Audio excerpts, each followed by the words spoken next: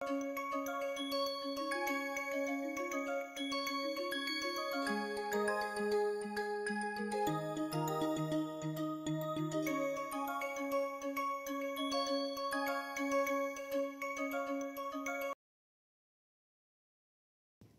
everyone, it's a pleasure to welcome you all once again to MSP lecture series on interpretive spectroscopy. In my last lecture, I showed you how very nicely we can use phosphorus NMR to monitor a reaction, and also we can gauge when the reaction is going to end and also whether any products are formed or not other than the expected product. So now let us continue looking into more such examples, of course using several other NMR active nuclei as well. Now let us look into 19F NMR, and of course about the abundance, gyromagnetic ratio, all those things I have given in the beginning. So now let us focus our attention to the chemical shift values as far as 19F NMR is concerned. 19F is 100% abundant and I equals half. Again, it is as simple as 1HR31P to measure and understand. So here, if you just look into CF here, when we have something like this on a alkane chain, reference we are using is CFCl3.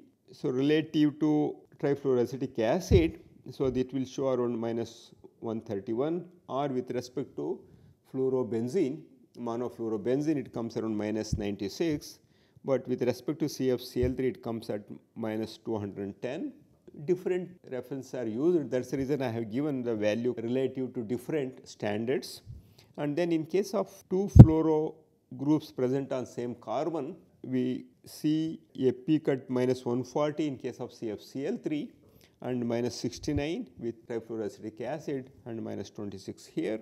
In fluoroaromatic compounds, the range is -140 or -60 or -26. And then in case of fluorine atoms present next to carbonyl group, the ranges are -125 or -46 or -11. And again we have a CF3 group next to a CH, -75, 4 or 39. And then a CF3 group next to carbonyl group would appear at -81 or -2 or 33. And if you have a sulfonate group, it comes at -50 or 129 or 164. These are some of the important ones. Besides that, we have numerous compounds. So for example, if somebody asks you to sketch the 19F NMR spectrum of ClF3, simply by looking into valence shell electron pair repulsion theory, you should be able to arrive at the right kind of geometry for ClF3. And then again, let's recall your basic understanding of VS-EPR theory. So valence shell electron pair repulsion theory, the abbreviation is self-explanatory. And now if you just look into the valence electrons present on chlorine and fluorine atoms, we are talking about 7 plus 3 here. So 10 electrons are there. 10 electrons means steric number equals 5 are there. And in case of 5 here, 3 bonded pairs are there and 2 lone pairs are there. So the preferred geometry for steric number 5 is trigonal bipyramidal. And then when you have trigonal bipyramidal with 3 bonded pairs and 2 lone pairs, all these possibilities are there. And then we have to look into lone pair, lone pair, lone pair, bond pair and bond pair repulsion. And from this basic knowledge, we will arrive at the right structure where we have 2 lone pairs in the plane and then 1 fluorine atom also in the plane equatorial and other 2 fluorine atoms being axial. So this is the right structure, and also we say that it has a T shape. And then we have to sketch the 19F NMR spectrum of this one here, and assuming this molecule is static, we can anticipate 2 type of fluorine signals. One is due to axial one, other one is due to equatorial one. Equatorial one will be coupled with the 2 axial ones to give a triplet, and then 2 axial will be coupled with the equatorial one to give a doublet. The spectrum should be a doublet and a triplet, something like this. So this is how the 19F NMR spectrum of ClF3 looks like. So now let us look into another interesting molecule. Again, some of these molecules are really meant for explaining VS-EPR theory, SF4. Very interesting to look into the shapes of the molecules or species and also the geometry. And you should remember the difference between the shape of a molecule and geometry of a molecule. When we define the geometry of a molecule like this, we have to consider both lone pairs and bonded pairs. That means the entire steric number has to be considered while defining the geometry, but while defining the shape, we can ignore the lone pairs. That one should remember. Sketch the 19F NMR spectrum of SF4. Of course, SF4 also same thing. If you look into SF4, we have 6 electrons are here on sulfur, S2P4, and we have 4 electrons coming. So we have 10 electrons are there, and steric number is 5. And here 4 bonded pairs are there, and 1 lone pair is there. So that means again trigonal bipyramidal geometry. With trigonal bipyramidal geometry, what basically happens is something like this. If S is here, what we have is 1 fluorine here, 1 fluorine here, and lone pair is there. So lone pair will be occupying, and then this is a trigonal bipyramidal molecule, but the shape is seesaw shape. And also to minimize these repulsions, what happens, they are further bent little bit in this fashion. So it is this fashion. So that means here we have, just by simply looking into the molecule, we can say that there are 2 types of fluorine environments are there, and 2 axial ones and 2 equatorial ones. So when we look into the signals, we anticipate 2 type of signals, and each signal will be a triplet. So that means we can see presence of 2 triplets for SF4 here. So it should something like this. This is a 2 triplets are there, one for axial, one for equatorial, and then this is FF coupling. The spacing what we see here or here, it is FF coupling. So this is how we can sketch the 19F NMR spectrum of SF4. Let us look into another molecule here. Now we have taken SCF4. You know that 77 selenium is NMR active with I equals half, and it's only about 7.6% present. Rest 78 is NMR inactive. So when we look into 19F NMR, we can see again very similar to SF4. It has a seesaw type structure.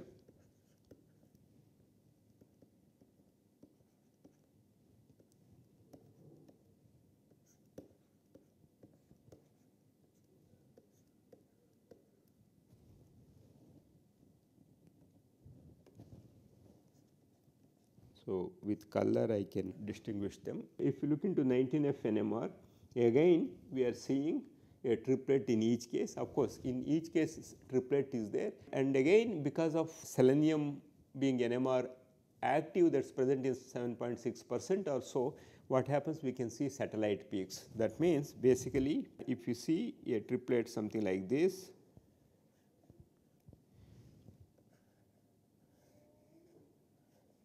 so let me make it little bigger.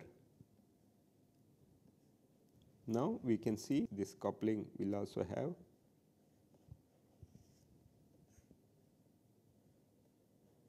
this will give you 1J FSC coupling, and then what you see here is this spacing is JFF coupling, 1-2J coupling. So same thing happens in both the cases. Both the cases we get a triplet and also a triplet of doublets that would be here. So this happens in both the cases. But when we look into 77 selenium NMR, what basically happens is you get a triplet. First this is coupled with axial ones, and then each one will be split further into triplet into equatorial ones. So if I plot this one, it should be 1:2.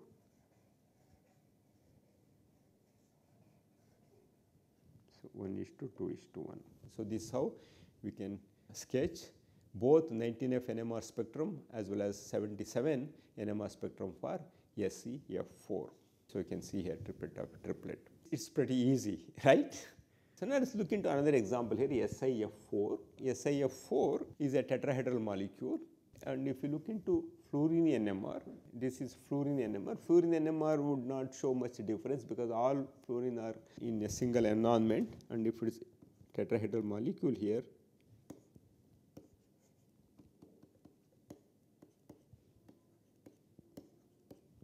But you should remember the fact that silicon has 3 isotopes, 28 silicon, 29 silicon and 30 silicon, and then 28 silicon is 92.23%, 29 is 4.67 and this is 3.10, 30 is. And now this is I equals 0, this I equals half, and then again this I equals 0. So that means basically we should think of a signal coming here without involving any coupling. In case of 19F, this corresponds to 92, means 95.33, which is NMR inactive I equals 0. And this one, whatever we are seeing, is 1J 29 to silicon coupling, that is about 178 hertz. And if you look into intensity, this corresponds to 2.32 and 2.32 or something like that. So this is how, this again satellite peaks. But if you look into 29 silicon NMR, so you can see here, then it looks all fluorine atoms being identical, all 4 fluorine atoms would split silicon signal into a pentate, a quintet. We do not use the term pentate for 5, we use the term quintet. So we have 1:4:6:4:1, we are getting something like this. And here again, if you look into the coupling, the magnitude of this one should be same as this one. So again, double verification we can do. So silicon NMR looks like this, 29 silicon NMR for SiF4 would be a quintet. You see now how simple it is to look into various other NMR active nuclei other than 1H and 13C and also 31P. Let us focus our attention to 2 more NMR active nuclei, that is nitrogen, 14N and 15N. The 14N NMR experiment is much less sensitive than 1H, but has a much larger chemical shift range, and signals are broadened due to quadrupolar interaction of 14N having I equals 1. So the larger the molecule and the more symmetric the nitrogen environment, the broader the signal. This one should remember. If running 14N or 15N is inevitable, 15N there shouldn't be any problem, but if when you are running 14N, what we should remember is the larger the molecule and the more symmetric the nitrogen environment, the broader the signal.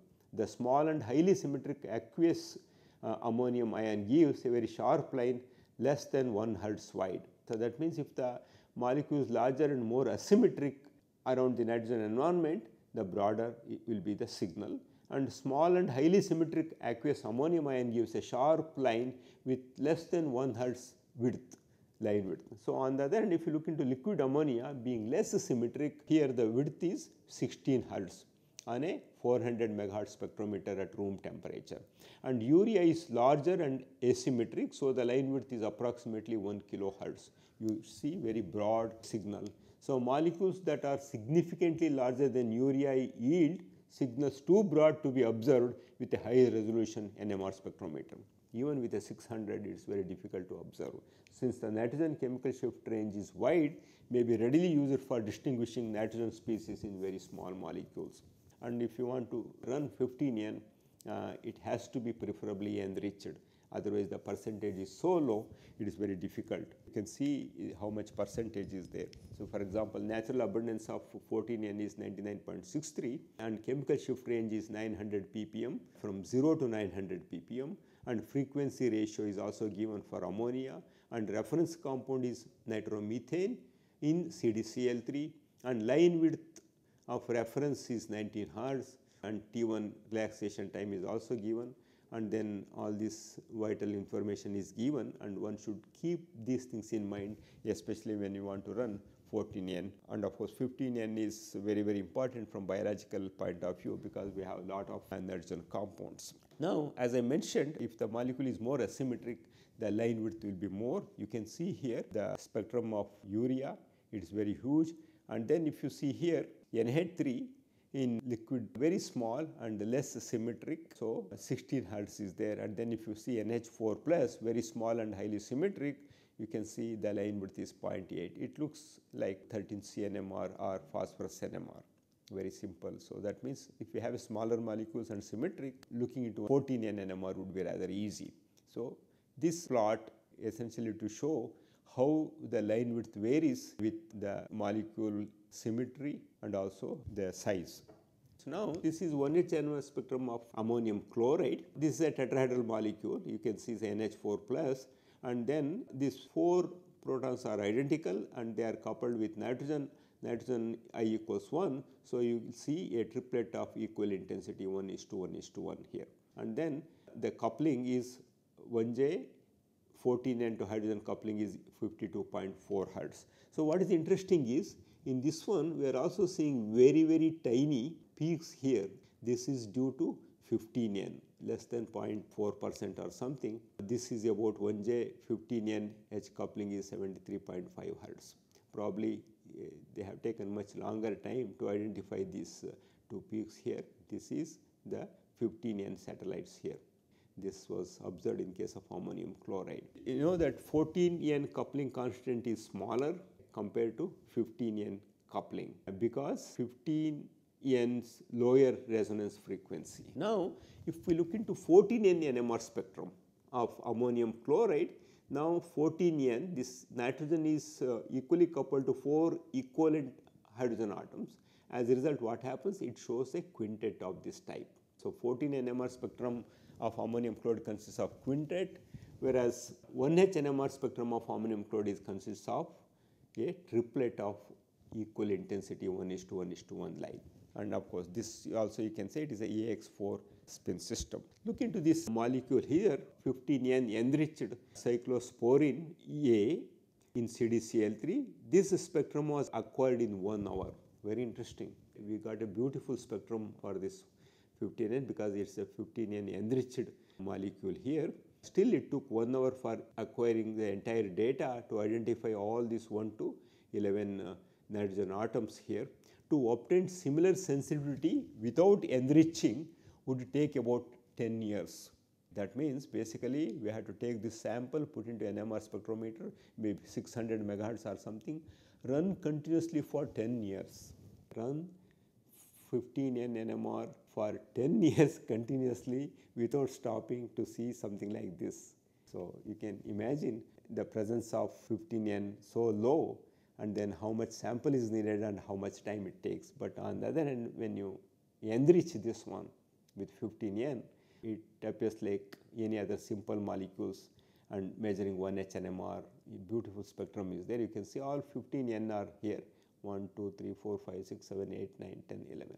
In biological studies, 15N plays a very major role. So now this one is for sodium azide. Sodium azide, of course, you have 2 different type of nitrogen atoms are there. One is cationic and other 2 are anionic, and sodium is there. So sodium plus, so it is neutral. And then the middle one is appearing here, and these 2 anionic are appearing here, and the ratio is 1:2 here. So this is the 15N enriched sodium azide taken in T2. So let me show you another very interesting example. This is about 13C NMR. The structure of tertiary lithium is very similar to that of methyl lithium. We know that methyl lithium has a cubane structure where alternate corners are occupied by methyl group and lithium, with 4 lithium atoms having tetrahedral relationship, but with each hydrogen atom replaced by a methyl group. In case of methyl, you get tertiary lithium, that is it. So in methyl, we have 3 hydrogen atoms are there. If you replace each one with a methyl group, we end up with tertiary lithium. That also has very similar structure to that of methyl lithium, cubane structure. The 75 megahertz 13C NMR spectrum of a sample of T-butyl lithium prepared from 6 lithium metal consists of 2 signals, one for the methyl carbons and one for the quaternary carbon atom. That means if you look into 13C NMR spectrum, we get 2 signal sets. One is for quaternary carbon directly interacting with lithium, other one is methyl groups. So now if you focus our attention to the quaternary carbon, the spectrum looks like what I have shown here. At 185 Kelvin, that is at low temperature, it shows 7 lines here, a typical septet. On the other hand, at 299 Kelvin, that is at room temperature, it shows 9 lines.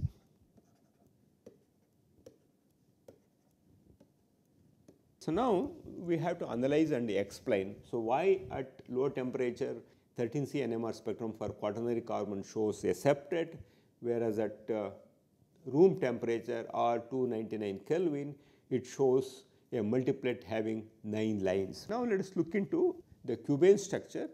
This is how you can show the relationship of 4 lithium atoms in methyl lithium or tributyl lithium. This is a tetrameric, and then in each phase we have a carbon is sitting like this. It is a methyl or tributyl group, and that means at 185 Kelvin what happens, the molecule is very static. When it is very static, this carbon present in one of the triangular faces would see only 3 lithium atoms.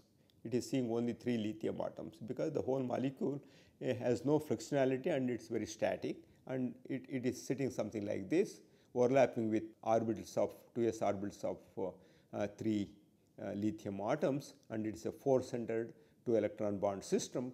So in this case what happens? It identifies all equally. That means the carbon is split by 3 equivalent lithium atoms. If we use 2Ni+1 rule at low temperature,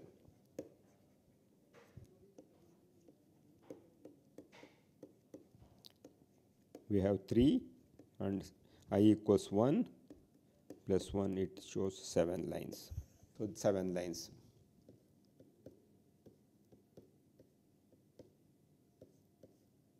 So this is carbon in 1. But when you look into room temperature, what happens? It is no longer static. So all lithium atoms are exchanging. As a result, what happens? Carbon sees 4 equivalent lithium atoms. Okay, all 4 they will be exchanging. As a result, what happens? You will see this carbon observes are in contact with 4 equivalent lithium atoms now. So if 4 equivalent lithium atoms are there at 299 Kelvin, so what would happen is, if you use again 2Ni+1 rule, we have 4 identical one, I equals 1. So this is 9 lines. So we will see 9 lines here. Okay, so that this is how even the dynamic process can be understood readily using NMR spectroscopy. So let me continue in my next lecture more details and more examples. Thank you.